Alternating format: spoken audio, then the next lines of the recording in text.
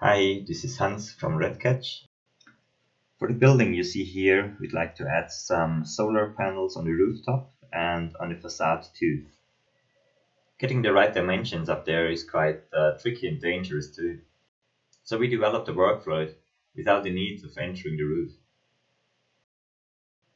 Our approach is more innovative.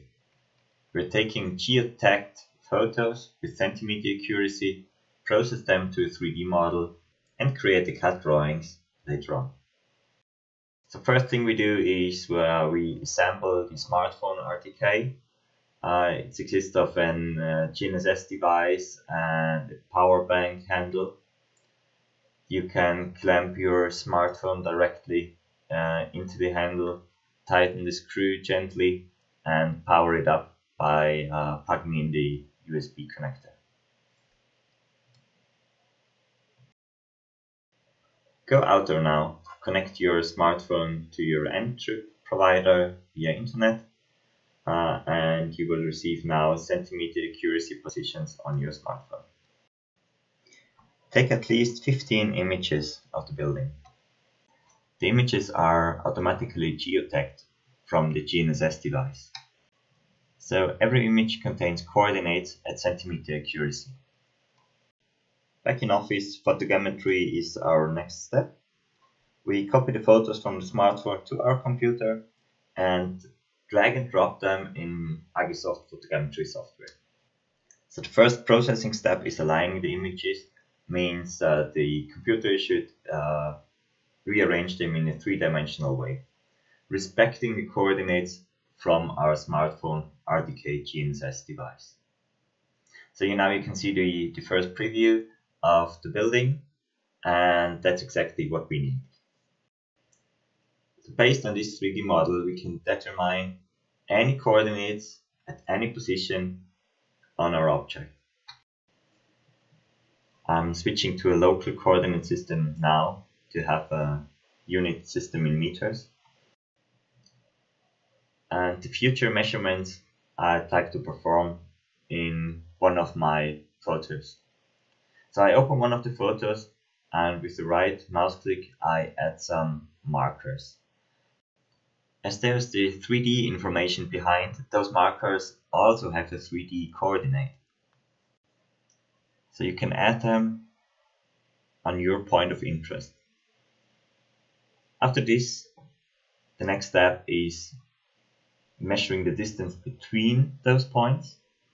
Therefore, I highlight or select two of them and switch to create a scale bar. And after creating a scale bar, the distance of this scale bar is displayed. So in this case, the roof is 11.11 meters wide, and true length of the height is 7.8 meters. You can add those markers on the facade too. So for example, here on the window corners and even on vertical edges. So I'm using this constellation to measure the width of the windows and the distances between the building's corner and the windows. So based on these markers, I create some scale bars. You can reorganize them by renaming them too. So you can find those distances easily, and you can group them in the way you'd like to. If you'd like to add some new points of interest, simply create some additional markers, highlight them, create scale bars, rename them, and you get the results you expect. So finally, you will receive a list of coordinates and distances which you can use for your further steps of planning your solar panel distribution on the roof and on the facade.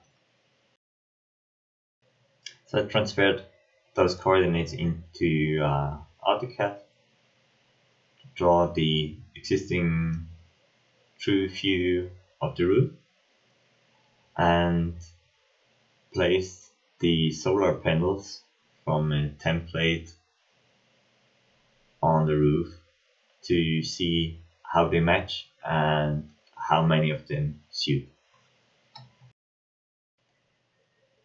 Finally, I made a visualization.